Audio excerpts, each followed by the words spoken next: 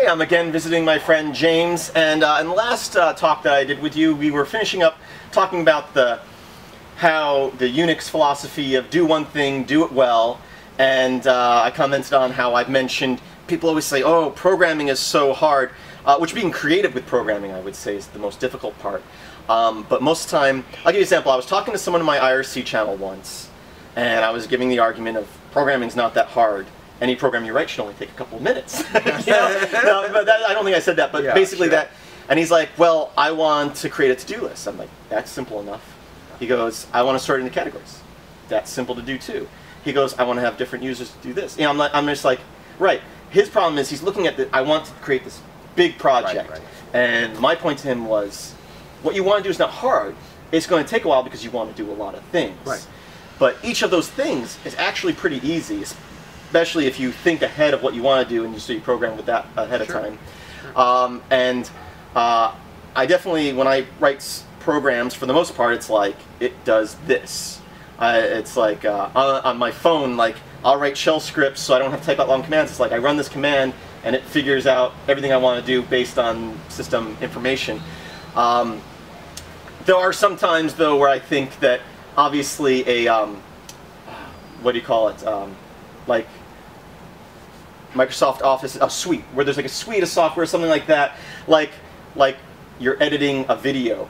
Yeah, it's great that we have a command that can cut the video or this or that, but you have to have a suite, or like Photoshop or GIMP, it's like, yeah, I can have one command that converts the video black and white, but it's nice to have that suite with all the different functions.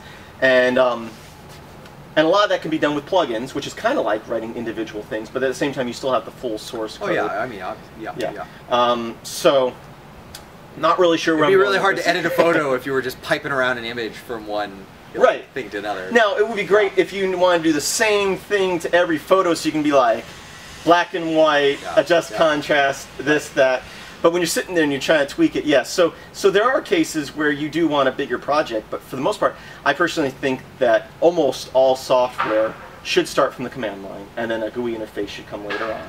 Even with video editing, that's the case with like Kdenlive, which uses MLT as the MLT is the background, and there's Melt, M-E-L-T, which kind of makes using Melt into a scripting language sort of. Now, I've done tutorials on that, but really, almost everything that can be done in Kdenlive, which is a full video editing software, can be done in a script using MLT. Mm-hmm. So now I'm doing a lot of talking, and it's for me to talk to you. Fine, no. And I love it. So, comments on what I've talked about so far? I feel like I should ask you a question at this point. No. Yeah, I mean, I definitely think. Well, okay. Well, yeah. You want me to ask a question? No. Okay. No. Okay, go on with what you're going to say. Well, I was going to say, I think that is that's a sign of, you know, yeah. Obviously, you could take that idea to an extreme where like everything does one thing well, and that's it. But I mean, if you take that to far enough extreme, well, then sort shouldn't even be able to reverse order. You should have like a reverse sort, and that's ridiculous. Well, you're reversing, and it's still sorting. Yeah, I understand. But what I think really is a testament to is when you have command line abilities to run a function, to run a software, mm-hmm. and it has GUI interface. I think it says something about the way that they wrote that. Mm-hmm. Was that they wrote components that could do one thing really well. Right. They didn't just focus on, well, there's a GUI and there's a button and that button's going to do something. They literally thought, well, we need the ability to make something black and white. Mm-hmm. Now we just attach to the GUI the ability to run that. Right. And a very simple example of that, I'm sure you've probably used Nmap. Yeah. And then there's ZenMap. Have you ever used ZenMap? It's just a GUI interface for it. Yeah. And it's a very, very basic one. Yes, right. Basically, you choose some drop-downs and checkboxes, and it puts the command right there and then runs it and gives you GUI output. And I think it does some sort of visualization of how many jumps it did. Yeah. Other than that, you know, it's very, very basic. Some backgrounds, like I was saying, MLT. Kdenlive is pretty much a program itself that uses MLT as a backend. And I'm not saying everything needs a GUI interface, and you might disagree. And honestly, you don't need to disagree with me, because I feel like it's a testament when something you're writing is running on terminal as well. But everything doesn't need a terminal interface. But I think when you're writing the software, you'll know when you're writing it well.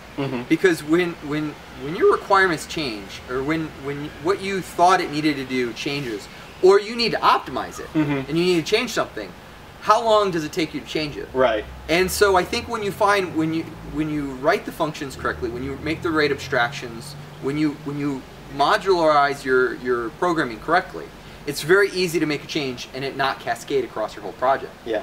So that's kind of going back to the, like, do one thing well, is you want everything you write in your project to do one thing well, even if your whole project ends up doing a lot of things. At the same time, sometimes I go the reverse way, where I think too much ahead of, I might want to do this, I might want to do that, and I take forever to write it, just in case I'm going to do something that I will never do. Yes. Yeah, no, I definitely feel the exact same way.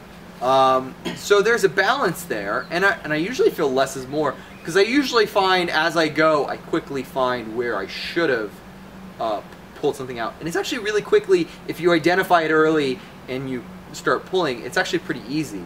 And then there's like a lot of, I think, a lot of rules that are guidelines. They're not rules. They're guidelines that say things like, you shouldn't write a function that's bigger than a page. Like you should be able to see the entire function on your screen. Right. Or each line shouldn't go off the side of your screen.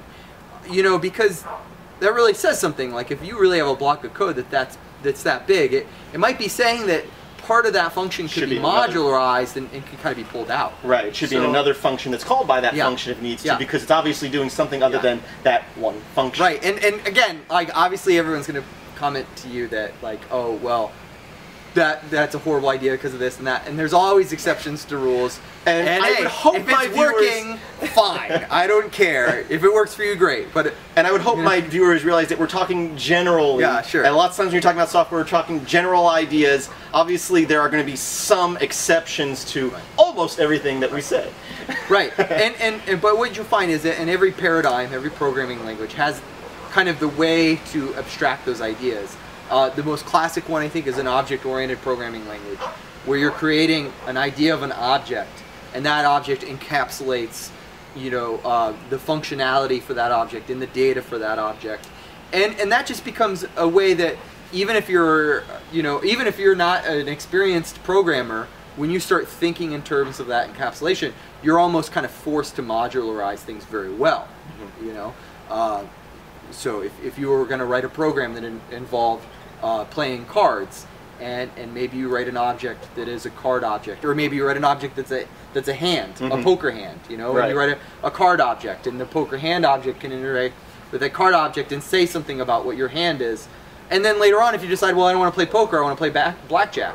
Well, if you wrote that card interface well enough, it's easily changed from one to the other. Yeah, because you have your deck with each of the cards, and you can use that without. Going back to the not getting too complicated, I find a lot of my viewers, and I did this in the beginning too, you want to make a fancy looking GUI, and it does all this stuff, and I just find a lot of people try to jump ahead and try to do not necessarily advanced things, but they don't have the basics down yet. But I also understand at the same time, if you sit there trying to learn the basics, you might get bored and never continue, you know? Yeah. It's like, and everyone learns differently. But like you and I were talking once, it's just like almost everything you want to do, someone's already done. Yeah.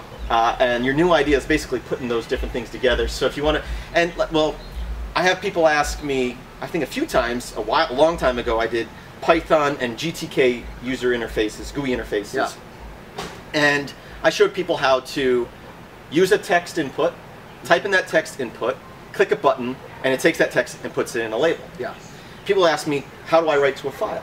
And I would give them a link to my Python how to write to files. Yeah. And it would confuse them. Because they're like, well, how do I get from the GUI to that? It's like, it's the same exact process. Yeah, sure. Instead of taking this variable, you take the variable that I showed you how to grab here and put it into the file. Yeah. So it's like people, the hardest part, I think, for a lot of people with programming, it's not doing these individual tasks. It's being the creative and how to put those things together. And it's one of those things is, it's just going to click one day. I tell you, my first 10 years of programming, which was in Windows, using mostly batch files, not bash files, but batch files, and Visual Basic, which most of my Visual Basic was making a GUI interface that called batch commands. first 10 years, I could do all these different things. I could do network connections to where I can send a signal to a computer that makes a CD-ROM drive pop out and then play some music. I did not understand any of it. Right. And really it wasn't until I got to Linux and I started, since there's more people working at, like with, I found at the time at least, I'd type in how to do this, and there's the code for Visual Basic. Did I understand it? No. Yeah. I didn't even do what, I did what a lot of people I still see do, where I would take a text input in my GUI and use that as the variable instead of creating variables because I didn't know how to use variables properly. Yeah. I'm going to end on that note about how bad of a programmer I was and how I probably still am not the best programmer. There's a difference between knowing how to call a function and knowing how to write a program. Right? Like, I think that's another big takeaway. And not to say, like, the first step to learning how to write programs is just figuring out the primitives, figuring out how to call the functions. So I don't mean to discourage anyone and be like, well, you're not a programmer, but it's just that when you use them long enough, you start to get a better process of using them. So anyway, I'm sorry. Anyway, thank you for watching. Please visit filmsbychris.com. That's Chris with a K. There should be a link in the description. And thank you, James, for joining us. And I hope that you all have a great day with the great bass music in the background. We're going to get flagged for copyrights with the music in the background on this video. Have a great day. Caching stuff, right? Sure. Yeah. I don't know. Yeah. Sure. And what you were thinking I would have to write. Yeah. And so your argument was, well, this is written in C. And my argument was, no, everything's written in C. Any scripting language on Python. If you enjoy my tutorials and would like to see more, please think about contributing to my Patreon account at patreon.com/MetalX1000. You didn't flip the screen, though. Yes, that's going to bother me. Boop.